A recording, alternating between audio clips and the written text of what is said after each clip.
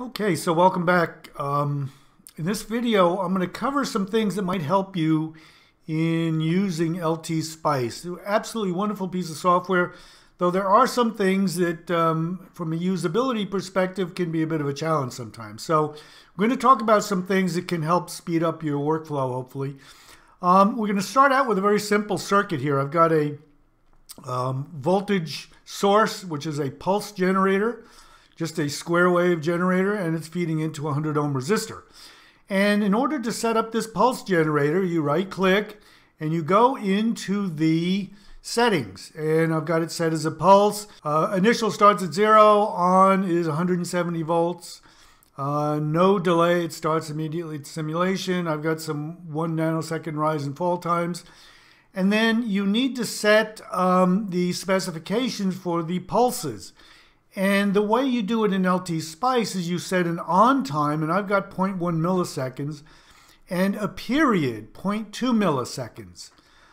And to get these, of course, you got to do a little bit of math. The on time, if you're going to have a 50% duty cycle, the on time is going to be 50% of the period time. Normally in doing electronics and electrical work, you think in terms of frequency and duty cycle. In this, you've got to have on time and period. So that's okay. And then I've run the simulation. I go to the simulate command, and I've got a transient simulation, and I've got the stop time set at 0.5 seconds or 500 milliseconds. So we've got the numbers. What we can do is we'll run this and see what it looks like. So I click on this and you get this mess, right?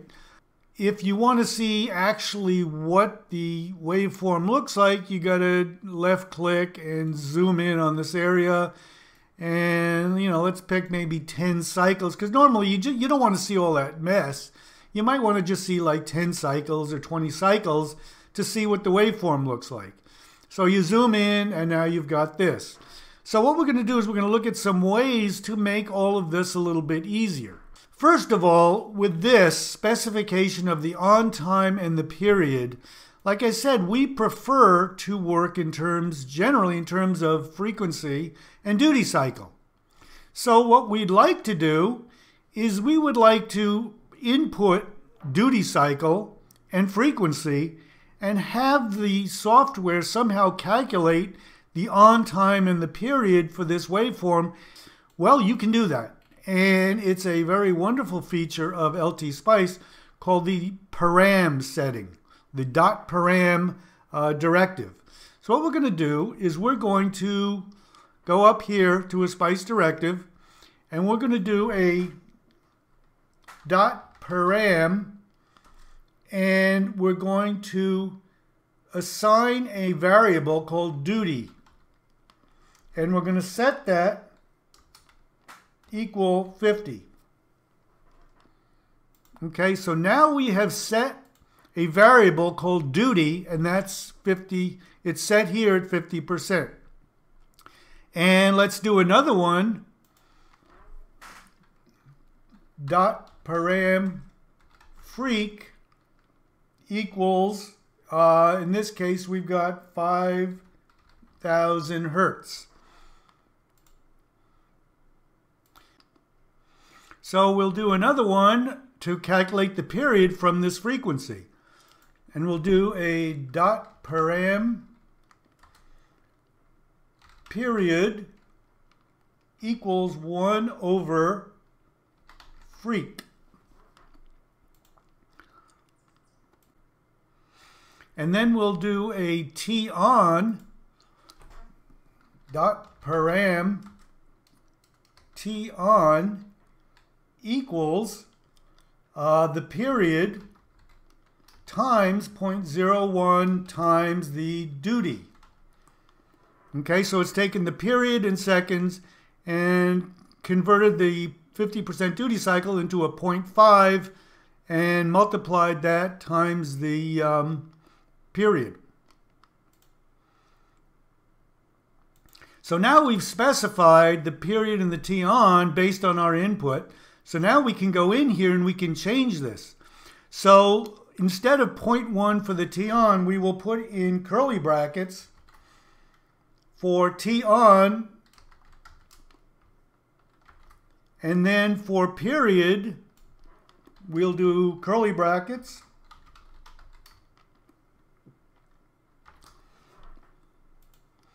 And now we can enter the duty cycle and the frequency here, and it will automatically calculate and fill it in here. So we have a bit of a user interface here.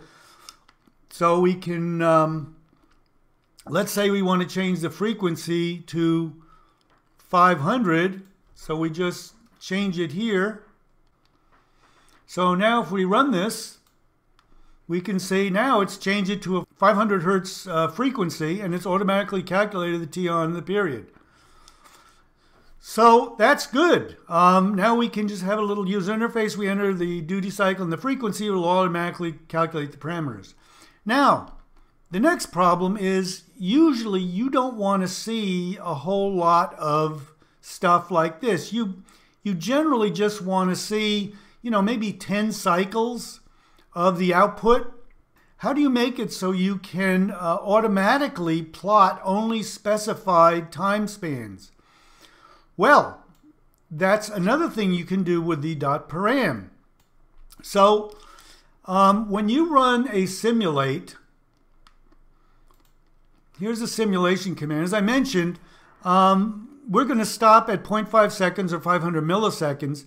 And if you only want to view a small portion of this, and you might want to run the entire thing because there might be transients in the beginning, but you don't really care about that. You just want to look at the end part, maybe at the 400 millisecond time, to see after it's settled out what's the result. So what we can do is we can say, I only want to start saving data to be plotted at 0.4 seconds. And so I'm only going to be going, a plot is only going to go from 0.4 to 0.5 seconds. So I'll run that, and you can see that automatically gives us just the last 0.1 second, from 0.4 to 0.5 seconds, which is nicer. But what we'd like to do is we'd like to automate that. We'd like to say, if you could somehow say, hey, we just want 10 cycles. No matter what the frequency is, we just want 10 cycles of data. So how can we specify that? Well, what we can do is what we've got here. We could input the start time. So we pick what time we want the plot to start, and it will calculate the stop time based on, I only want 10 cycles. Whatever the frequency is, I just want 10 cycles of waveform starting at the start time, and it will calculate the stop time, which is 10 cycles after the start time. So now what I've added here is two parameters. One is start, and I'm going to start at 0.4 seconds, and the stop will be the start time plus 10 times the period. So we calculated the period here. So if it's 0.2 milliseconds, it'll be 10 times that, which will be 2 milliseconds, and that will automatically give us 10 cycles of waveform starting at 0.4 seconds. So great. Now all we have to do is go back to the simulate command, and stop time will be stop, and start time will be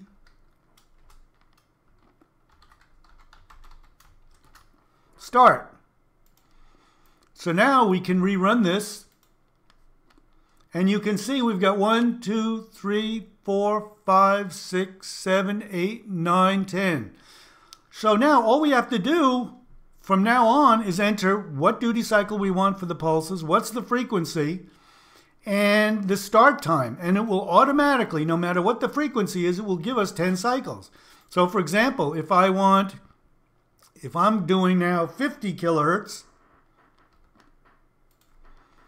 I will run it, and there you go. You've got 10 cycles at 50 kilohertz. You can see now we're 200 microseconds for 10 cycles. Okay, so the next thing we're going to talk about is plotting the values. And here I've changed my pulse source, and it's going to start out at a value of 8 volts, go up to 10 volts. So it's going to bounce around between 8 and 10 volts. Okay, and I've done the simulation. You can see it auto scales it from 8 to 10 volts. So let's say I don't want that. Let's say I want it to go from 0 to 10 volts or 0 to 12 volts. So what we do is we kind of hover over with the mouse. We hover and you can see this ruler. We right click and say we want it to go to 12 volts and 0 volts down at the bottom. So now we've got 0 to 12 volts. Fine. Now we'll run it again. Let's say we change some value. Let's run it again. Hey, wait a minute. It's back to 8 to 10 volts. I don't want that. Is there some way to specify and to lock these values on the x-axis? Well, it would be nice if we could do another param and set that up in the in here. If we could enter a param in here, and we could just enter it on the screen. In the schematic view, we could just enter the parameter of top and bottom. I don't think that you can do that, but what you can do is you can save your settings. So for example, let's change this back to, I want it to go 12 volts top and 0 volts on the bottom. And the way I can save that for next time is you first have to click on this window of the plot. Okay, make sure you do that. And then this plot settings drop down will come up and you can save your plot settings. Okay, and if you do that, it'll ask you for a name and a location. You can save that. And once you've saved it, then what's going to happen if you rerun it, you can see, hey, you went back to 8 to 10. I told it not to. Well, what you also have to do is you need to click on the window. Make sure you click on the plot window, plot settings, reload plot settings. And there you go. It has saved the specification of 0 to 12, but you got to remember, you got to reload it. So it's a bit of a pain. It would be much nicer if you could do a parameter that fixed it right here, but I don't know of a way to do that. If you know, please leave a comment. But otherwise, you can just set up your plot settings. You can do the same on the vertical axis. You can set up your plot settings and just save them.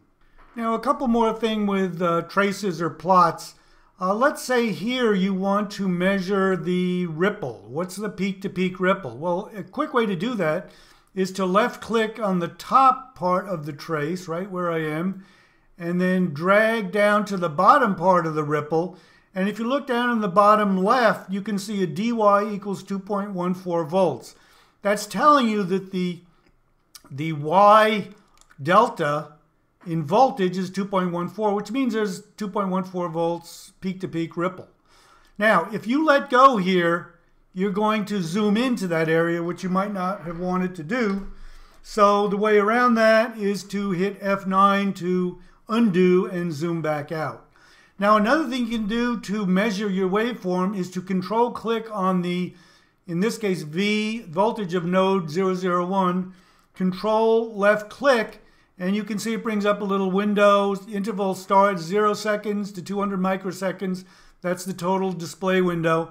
But the average is 9.001 volts. So it gives you the average of the trace throughout that time span, and also gives you RMS. So good thing to know if you want to do some quick calcs on your waveform. Now, another very useful feature is if you go up to the name of the plot here, VN001, and left click on it, you can see here it brings up a cursor display. And if you go up here, you can see if I hover over this cursor, which is labeled 1, you can have multiple cursors. This is cursor 1. And if I move it, it will track the waveform. And if you look, it will tell us the value of the time and the value of the voltage in this case. And you can see here it's 65.78 microseconds and the value is 10 volts. And go down to the bottom and it's 8 volts and 10 volts and 8 volts. And you can get some very good measurements on your waveforms. And if you click it again, you will get a second cursor. And here's your second cursor, and it will give you differentials between these two cursors. So if you want a, here's your cursor 1 and your cursor 2. And if you want to get a period measurement, you take the 1 and 2, and the difference between the cursors is down here, horizontal and vertical. And it gives you a lot of good information. It even gives you a frequency, 50 kilohertz, which is exactly what we've got it set for. So it's really useful to get a lot of good information from your traces. So now one thing to keep in mind with these cursors, it defaults to a very narrow cursor. And you can see here, kind of tough to find it. So what you can do is you can go up to this hammer control panel and click on it and go to waveforms, and you can see the second item is cursor width. I like to set mine around 3 or maybe more than that. And you can see now, suddenly you can see the cursor. It's a lot more visible. So now the last feature I want to mention is the ability to plot mathematical functions. So for example, if I right click on this trace name, I can add a mathematical expression to this trace. So if I want to multiply it times 10, I just hit times 10, OK, and now it's up to 100 volts and 80. And I can reload plot settings, and what happens is it goes back to the default plot settings. So keep in mind, if you want that to stick, you're going to have to save it in your plot settings. But it's really useful if you want to have like multiple traces. So if I had, say, current through this resistor on the right, and I've got voltage, and let's say I wanted to multiply VN001 times IR1, it will give me a plot of voltage times current through this resistor. And you can get really complex on this. You can get all kinds of great stuff. But just so you know, you can right-click on this and enter whatever equation you want. Now, one of the things you can do that might be helpful is you can plot a trace that is basically unrelated to any value in your circuit. Maybe you just want to plot a reference waveform and compare it to something. You can do that in LTSpice. There's a couple things you need to be aware of, though. So let's say I want to plot just a sine wave, okay? So what I can do is I, again, click on the plot window, and the plot settings will come up, and then I can add a trace, all right? When I add a trace, I can select any of the values in the circuit, or I can just put in an expression. And let's say I want to plot a sine wave with a frequency of, say, 60 hertz. So I can say, plot the expression sine 2 times pi times 60 times time. And the nice thing is you can access the time values by specifying the variable time. And so we just typed in time, and it will pick for each point, it will pick the time and plot the sine. So here we go. So we've plotted something that's totally unrelated to the circuit, and we're just using 2 pi f times time. Now, one thing to keep in mind is LTSpice defaults to not using radians. In this case, we did 2 pi times 60 times time. So it's assuming you're using radians. This normally is unchecked. So normally it will use degrees. So you would just put in 60 times time. But if you want to use radians, you need to come into this waveforms, on the control panel waveforms, and use radian measure. Click that, and it will, you can use the 2 pi times 60. So anyway, I hope that helps. Take care and have a really good day. Thanks.